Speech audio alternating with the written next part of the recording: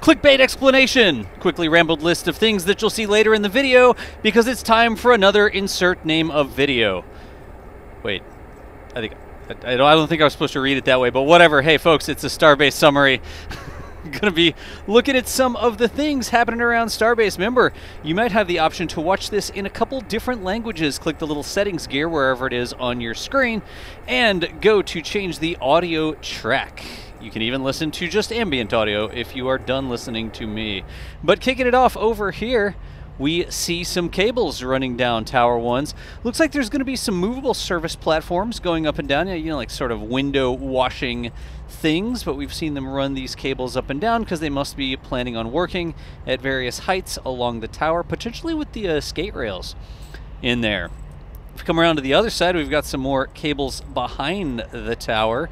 It's a very rapid pan, tilt, zoom. I mean, it's doing everything at once, honestly, in that clip from Gage there.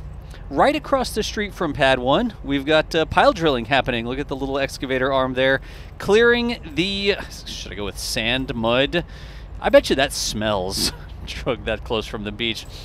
But they've been continuing to work on this air separation plant. It's right near the turning circle across the street / Highway 4 from Launch Pad 1. Looking into the door, we can see Ship 34, or Ship 43's actually, Common Dome section there. I don't know if we're going to punch in on that label. Nope. It had a label on it. Somewhere there might be like a member's photo of exactly what that label said. Now, we've seen this thing in the factory a couple of times here, and here we see it moving around with some transfer tubes on it. That jig where they work on those transfer tubes, downcomers, whatever you want to call it. And that is scooting over into the bay. So not only is it a fixture where they work on assembling those things, it's actually can transport them as well.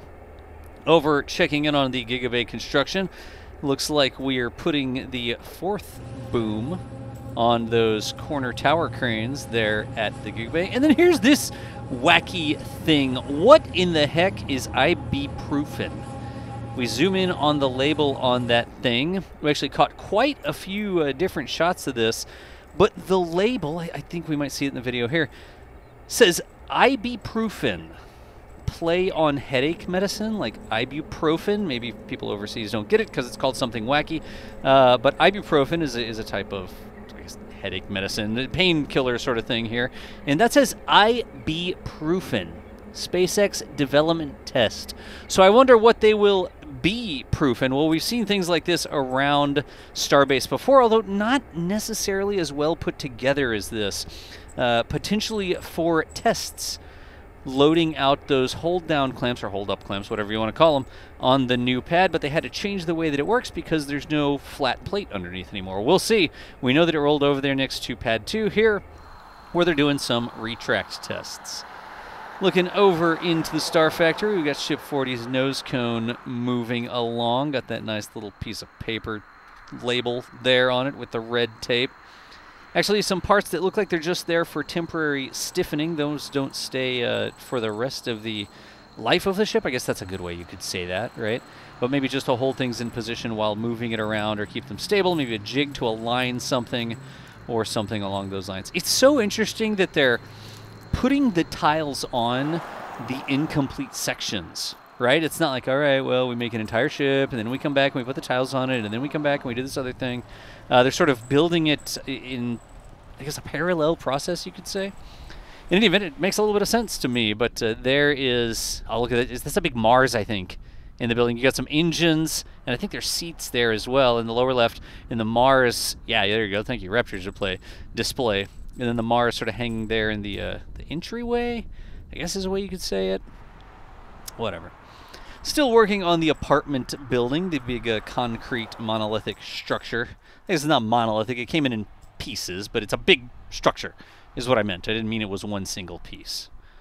I think that's what monolith means. Anyways, big structure, apartment building, crew housing, etc., etc. Going over to Pad 2, we've got some LOX Pump Testing. We've seen more and more testing happening. They're sort of finishing off the big construction phase where they're moving big pieces around, putting on plates and that sort of stuff, and they're getting down to not the nitty-gritty. You would hope there would be no nits or grit in the LOX pumps, but in... Sorry. Look, you just don't want FOD in your LOX pumps. Maybe what they're doing is trying to blow all that out. But we've seen quite a bit of testing here as Pad 2's major construction sort of finishes off and they get into all the little fiddly detailed works that are required to make this pad, or to help, to allow, whatever, this pad support a launch. It's like we've got, in advance of Veterans Day up here, they've installed the American flag on Tower 1. It's actually a really cool shot, Caesar, the nighttime shot. Can you imagine how difficult that is to capture at night with no like spotlights directly on that flag? Caesar knocking it out of the park as usual. This is the top of Pad 1. We've been seeing them cut up that old LM for quite some time now, and they are just showering sparks everywhere because that thing is not down yet. Saving no parts of it, just getting it all out of there, out of the way. Running up the road to Masseys real quick. There's that ship static fire stand. You can actually see the quick disconnect up there on top of the static fire stand. You can tell it's a static fire and transport stand, I think, because it's got those little side legs, and we might see that move around some. I wonder. In any event, test tanks, don't think we've seen much from them. There's some scaffolding and a sunshade and maybe like a wind screen. I wonder what work they're doing there. Some work on the Cryo station as well. Looks like it's being upgraded to support the V3 ships. Remember, some of the exact positions and stuff get moved around, so they have to make those changes so that the new ship designs fit the structure, jigs, mount points, etc., etc. Moving some parts around in Mega Bay 2. There you saw the door come down at the end. This actually looks like we've cropped in a little bit because it's a little low resolution, but air quotes test tank Tex 18 sneaking into Mega Bay 2. Here's the big alien head booster QD coming off of Pad 1. That would make a heck of a coffee table. Honestly, I'm sure they'll just, well, maybe not. Look how big the thing is compared to the guy. I don't think that would be a good coffee table. That would be a very poor coffee table because you couldn't reach your, if you put a drink on it. I don't even know if I need to talk about Cybertrucks. There's still lots of Cybertrucks there. There's an awful lot of Cybertrucks across the road. Oh. Good grief. Giga Bay Construction continues on. You can see the columns, pillars, slowly rising up. Actually, there's not really much slow about it. But we haven't seen a lot of cross beams yet. Maybe there's a couple of those that have some cross sections. Over at the Cape, we know that we're starting to see cross sections and maybe even a second floor going up, or a second floor, a second level, whatever you want to call it. But here, they're still putting some of these verticals in place. Look how thick that is. God, you do not want to get your finger under that when the crane operator lets it down. We're installing some, were we installing bolts? I guess he didn't put anything on there. Was he measuring it or reaming it out or something? Like preparing it? I'm trying to see exactly what's happening there. Is it like an alignment thing or what? Huh. Oh, this is zoomed in up on the tower crane? It's got like a little Juliet balcony thing? And you can lean out forwards? I didn't actually know that those opened like that.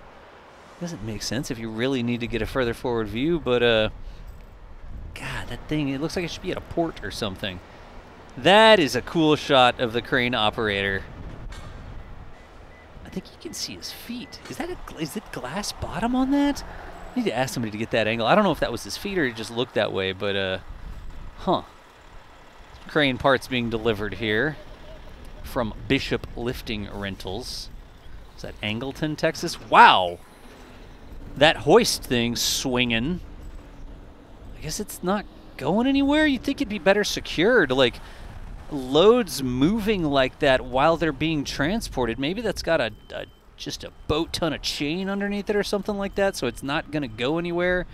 It's just that a load that shifts like that, usually expect it to be secured down from a couple points of contact so that this massive massive object isn't swinging around while that truck is carrying it down the road. I don't know.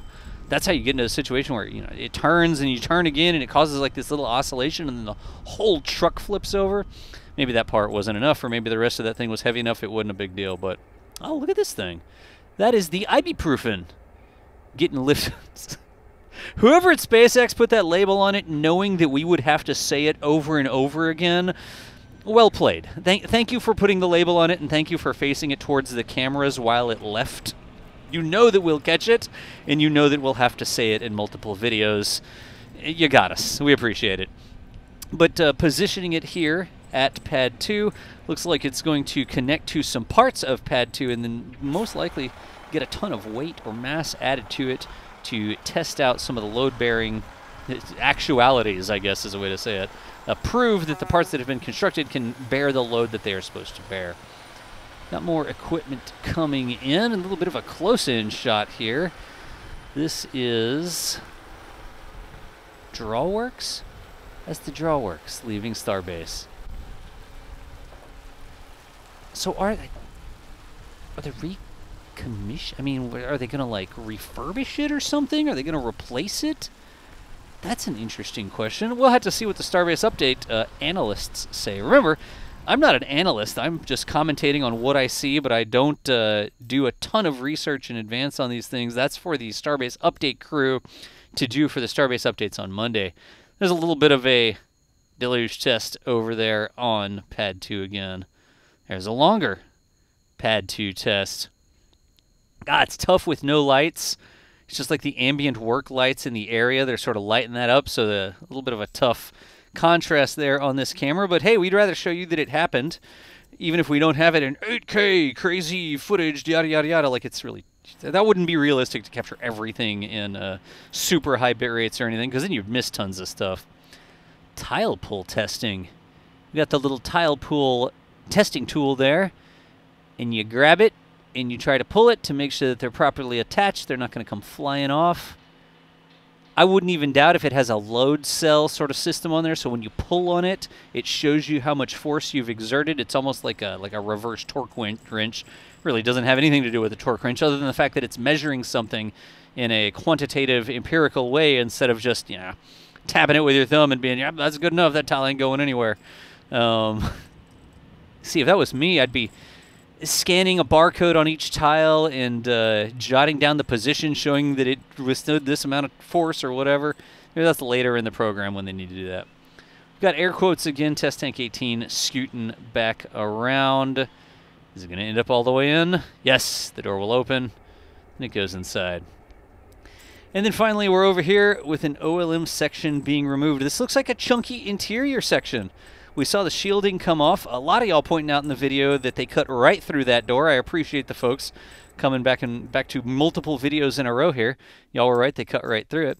But there was a big chunk coming off, so hopefully we continue to see those big chunks come off of Pad 1 and they get that thing the heck out of the way. Don't forget, you want to use another language or you want to try out the ambient, click the little gear, because it's a Starbase summary. That's what we do, get you footage fast so that you can see what's going on at Starbase, even if you don't have time to watch it 24/7. Thank y'all for watching, and we will see you nerds later.